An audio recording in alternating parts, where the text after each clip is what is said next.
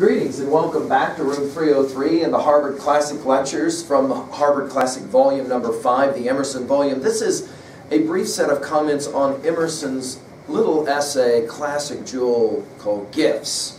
Now before we begin lecture 48, I want to make a couple of quick observations that are just introductory in nature. By the way, some people constitute Gifts as their favorite essay. Today we'll maybe kind of approach some reasons why.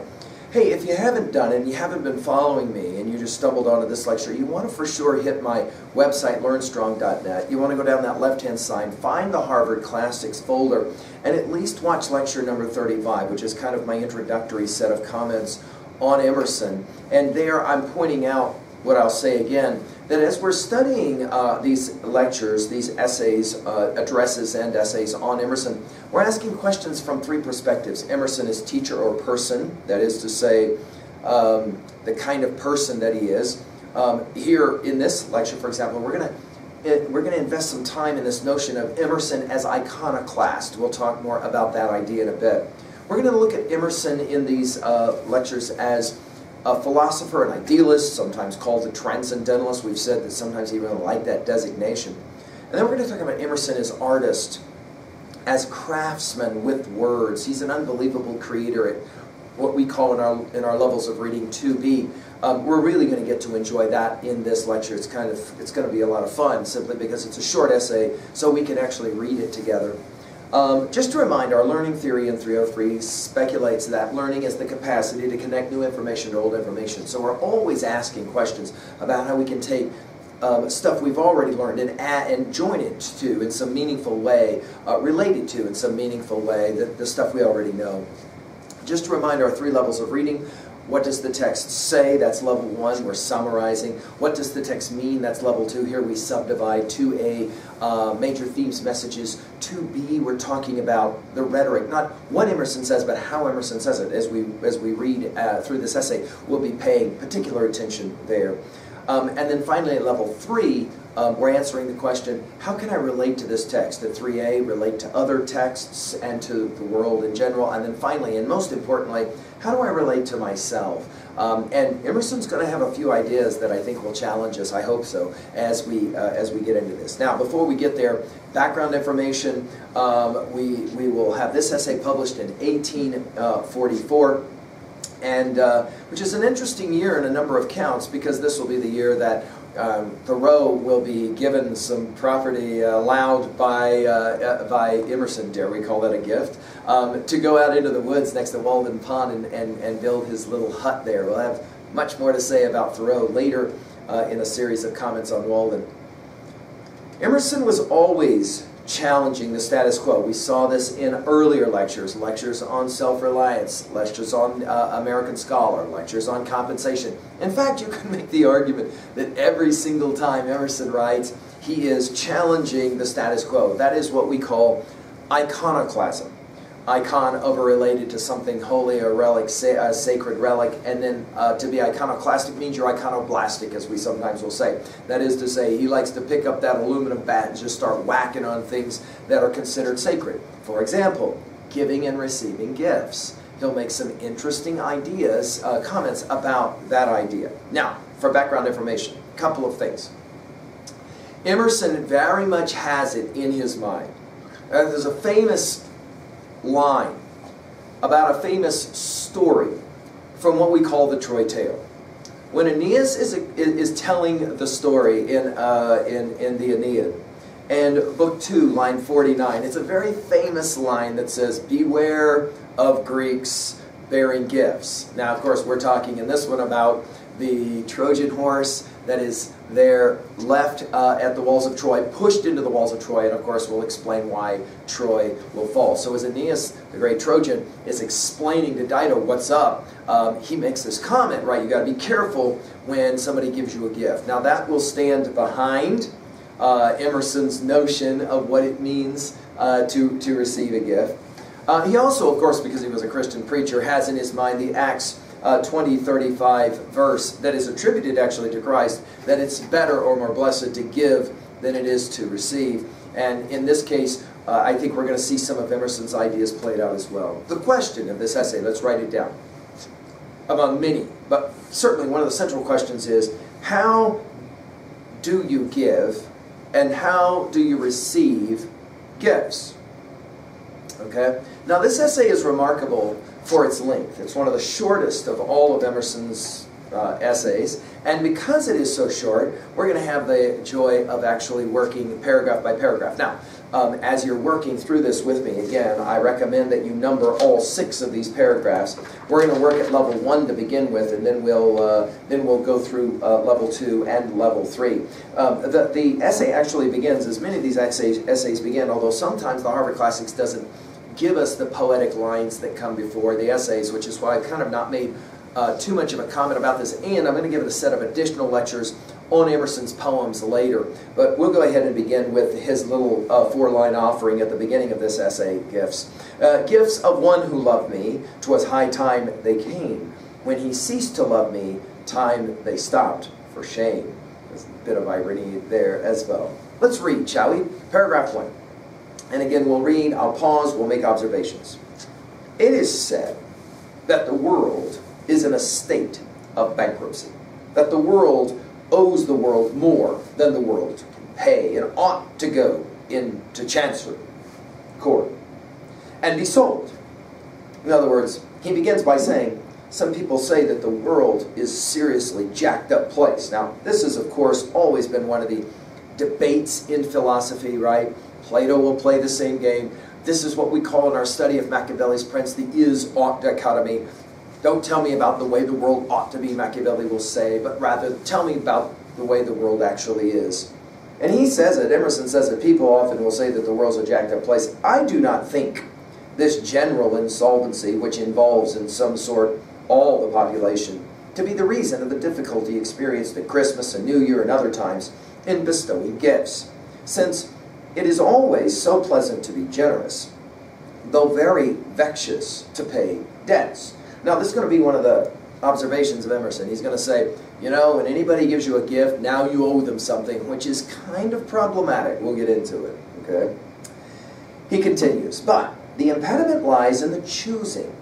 If at any time it comes into my head that a present is due from me to somebody, I'm puzzled what to give until the opportunity is gone. In other words, he speaks for a number of us that say, I know I'm supposed to give somebody a gift, but man, this is really hard to give a gift. How do you know what's the best gift to give and whether the person will like it, etc.?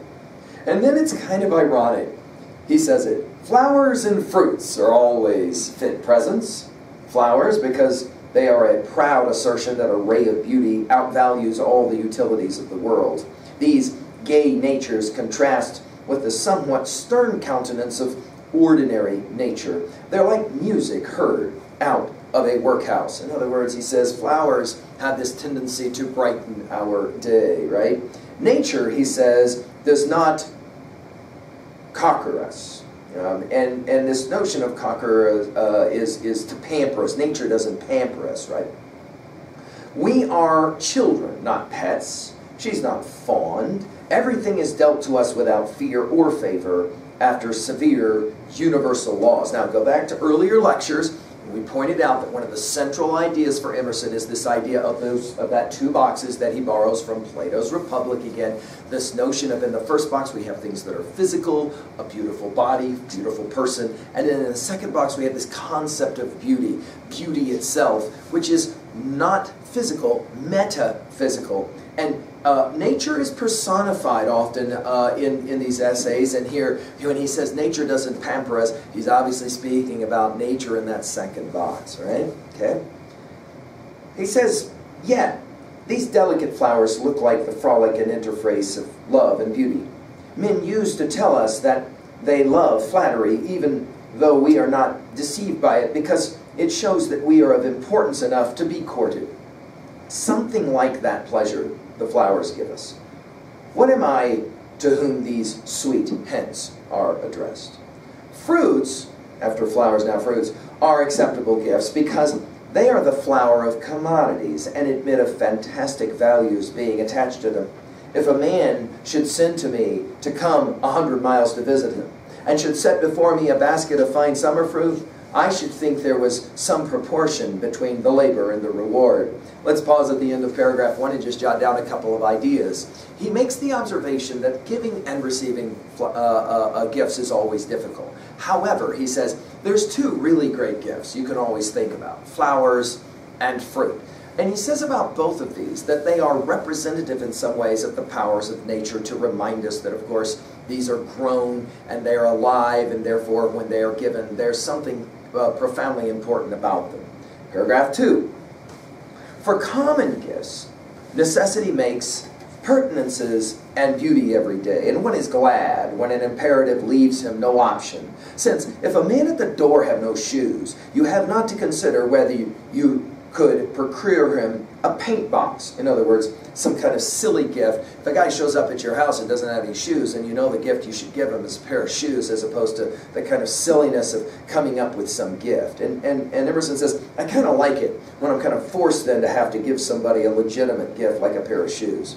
And as it is always pleasing to see a man eat bread or drink water in the house or out of doors, so it's always a great satisfaction to supply these first wants. One of the greatest gifts you can give, of course, quoting from a special passage where Jesus Christ said that one of the most important things one can do is to give water to a stranger, right? Gifts. Necessity does everything well. In our condition of universal dependence, it seems heroic to let the petitioner be the judge of his necessity and to give all that is asked, though at great inconvenience. If it be a fantastic desire, it is better to leave to others the office of punishing him. I can think of many parts I should prefer playing to that of the Furies. The Furies in Greek mythology are what torment or haunt you.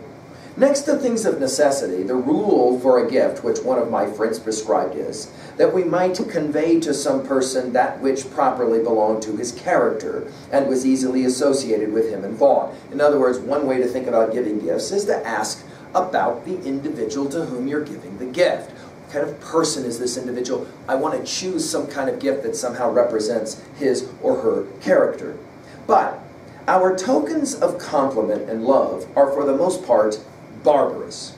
Rings and other jewels are not gifts, but apologies for gifts. Now this is already Emerson at his iconoclastic best. He's going to say, there's no point in giving some silly ring or piece of jewelry for a gift. Now, of course, our postmodern culture, this, and if you've watched any TV commercials, obviously must be argued. But listen, I mean, hear Emerson out. The only gift, he says, is a portion of thyself. Thou must bleed for me. Emerson loves these kinds of lines. You got to bleed for me. In other words, when you give me a gift, Emerson says, it better prove to me that you gave something of yourself. Well, how in heaven's name can you do that? Well, he explains it. Therefore, the poet brings his poem. Some of you maybe know somebody that their favorite gift is to write a poem and then give it, right? As opposed to giving other kinds of silly gifts. The shepherd his lamb, the farmer corn, the miner a gem, the sailor coral and shells, the painter his picture, the girl a handkerchief of her own sewing. Notice about all of these. People are giving things that they actually care about because they somehow contributed to their creation. This is right and pleasing, for it restores society insofar to its primary basis when a man's biography is conveyed in his gift, and every man's wealth is an index of his merit. In other words, when you give a gift, you must give a part of yourself. And if you don't have anything to give, then obviously you've got an issue. Several of students in the past have pointed out, this reminds them of that scene in Napoleon Dynamite when he draws the picture for the girl and bakes the cake for her as well. And in both of these, he's offering something of himself because he created it, right? It's interesting to point out that in our childhood, we understood this intuitively. For example, when you were very young, if you made something, you always wanted to give it away. It didn't occur to you when you were 5 to go out and buy from a store for your mother or your father's significant other, but rather you wanted to make something. I'm going to draw a picture or whatever. Emerson will say, that's a far better gift anyway. But it's a cold, lifeless business when you go to the shops to buy me something which does not represent your talent, your life and talent, but a goldsmith's. This is a very interesting idea. Why would you go to a diamond or jewelry store and buy a diamond ring or a necklace or whatever, he says, and give it to me? Because all that shows is the brilliance of the artist who made it. It doesn't have anything to do with you. Now notice how Emerson is not getting involved in the economics of this. That is to say, well, dude, if I go out and buy you a $5,000 gift, that tells me how much I care. That tells you how much I care about you. Emerson would argue, not at all. If you really want to get down to it, the only gifts that matter are the ones that you can build, you can create. He says, this is fit for kings and rich men who represent kings in a false state of property, to make presents of gold and silver stuffs as a kind of symbolical sin offering or payment of blackmail. And this is an interesting idea, and some of my students have said, I never really thought about this, but it kind of makes sense. If I have money to go out and just buy you something, and so I do, it's altogether possible that you might actually think about that as some kind of a blackmail or a payoff of a kind.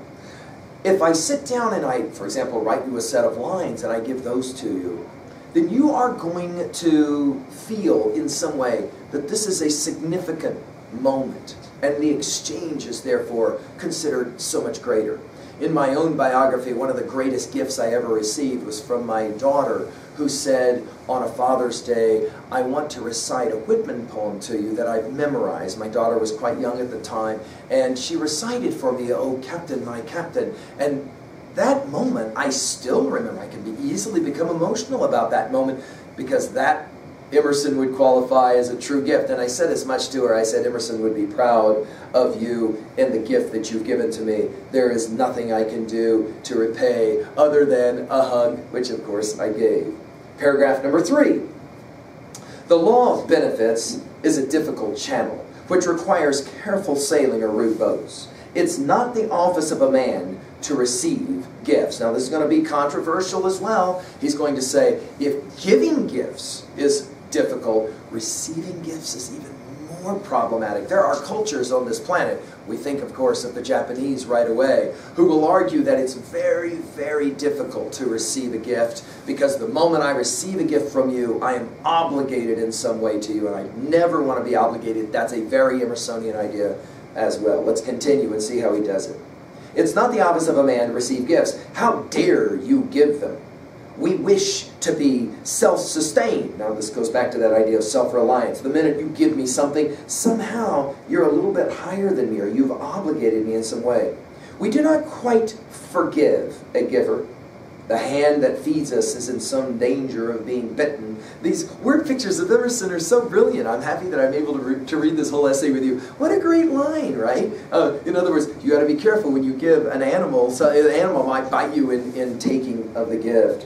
We can receive anything from love, for that is a way of receiving it from ourselves, but not from anyone who assumes to bestow. We sometimes hate the meat which we eat, because there seems something of degrading dependence in living by it. And then he quotes from a set of lines, "Brother, if Jove to thee a present make, take heed that from his hands thou nothing take." In other words, anytime Jove gives a gift, there's always something on the other side that's being expected. We ask the whole. Nothing less will content us. We arraign society, we find fault with society, if it do not give us, besides earth and fire and water, opportunity, love, reverence, and objects of veneration. Well, this is an interesting idea. Let's kind of unpack it for a moment. He says, when you give me something, you in some ways have become my superior, because for you to give me something requires of me that I receive it, and in my receiving it, then I've somehow kind of allowed you to have a bit of a precedence over me, and that troubles me, he says. Why? Because Emerson is a great believer in self-reliance. There isn't anything that you need to give to me that I don't already have, with the exception, of course, he says, of love. And of course, as he's already said, this notion of if I can accept in love, then what I'm really doing is I am celebrating the gift that you're giving to me of yourself, and because we are two souls, then the exchange makes total sense. By the way, go back to our comments on Donne's valediction forbidding mourning, and this notion of how lovers can understand love of two souls in a fundamental different way than if you think of love as loving the body, right? Paragraph number 4. He's a good man who can receive a gift well. Note the irony after saying what he said about receiving a gift. He says, a good man, a good person is able, and again, he will use the word man. Today, if he was writing, obviously he would use gender-inclusive language. We've said this in other lectures, so please forgive Emerson this fault of his, because at the time it wasn't considered a fault. This was just the way he wrote, masculine language to describe everyone. But he says about a good person is able to receive a gift. Let's take a look. He's a good man who can receive a gift well. We are either glad or sorry at a gift, and both emotions are unbecoming. Some people, of course, struggle with how do you receive a gift you don't really like. There are, of course, young people who sometimes will receive a gift and their first question is, can I return it? Some people will see that as real bad form, right? In other words, you should just accept the gifts people give to you and not seek to try to return them. Some violence, I think, is done, some degradation born when I rejoice or grieve at a gift. In other words, I shouldn't be too happy or too sad about the gift I get. I am sorry when my independence is invaded or when a gift comes from such as do not know my spirit, and so the act is not supported. In other words, if you don't know me well, Emerson says, don't give me a gift. And if the gift pleases me overmuch, then I should be ashamed that the donor should read my heart and see that I love his commodity and not him. In other words, if I'm too excited about the gift, he says, it may suggest to the gift giver that something is maybe lacking in our relationship and I'm more excited. In other words, the gift giver might perceive me as a user of a kind. He says, and I don't like that. That's the use of this word ashamed, as he's saying. The gift, to be true, must be the flowing of the giver into me, correspondent to my flowing unto him. True friends, he will say, in other words, is his point. True acquaintances understand that the power of the gift is not in the giving, but in the intentionality behind the giving. And that is what he says he loves, the exchange of soul, if you will. When the waters are at level, then my goods pass to me, to him, and his to me. All his are mine, all mine